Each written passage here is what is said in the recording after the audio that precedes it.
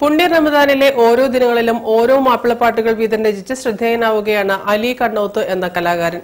ഭക്തിയും ഇസ്ലാമിക ചരിത്രവും സാരോപദേശങ്ങളുമെല്ലാം ചേർന്ന പാട്ടുകളാണ് അലി കണ്ണോത്ത് ദിവസേന രചിക്കുന്നത്.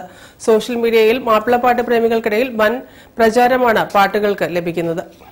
സുജൂദിലും റുകൂഇലും ഖിറാഅത്തിലുമായി നേരം സുബ്ഹെത്തും വരെ നീണ്ടോട്ടെ നിന്നിസ്കാരം സർവം സമർപ്പിക്കൂ ദുനിയാവെത്രയോ നിസ്സാരം.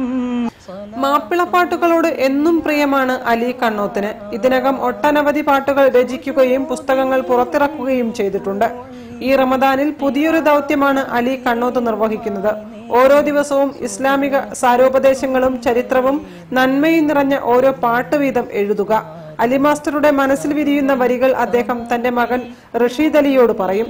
റഷീദ് അത് പേപ്പറിൽ കുറിച്ചെടുക്കും. പിന്നീട് റഷീദാണ് ഈ പാട്ട് സോഷ്യൽ മീഡിയയ്ക്ക് വേണ്ടി പാടുക.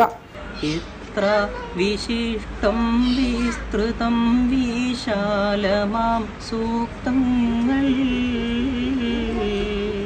ഉപകരണങ്ങളോ ആർഭാടങ്ങളോ ഇല്ലാതെ നേരിട്ട് മൊബൈലിൽ റെക്കോർഡ് ചെയ്യുന്നതാണ് രീതി. ഇത് വാട്സപ്പ് വഴി ഷെയർ ചെയ്യും. ആയിരക്കണക്കിന് ആളുകളിലേക്കാണ് ദിവസേന പാട്ടുകൾ എത്തുന്നത്. വിദേശത്തു നിന്നും ഉൾപ്പെടെ വലിയ പ്രോത്സാഹനമാണ് ലഭിക്കുന്നതെന്ന് അലി കണ്ണോത്ത് പറയുന്നു.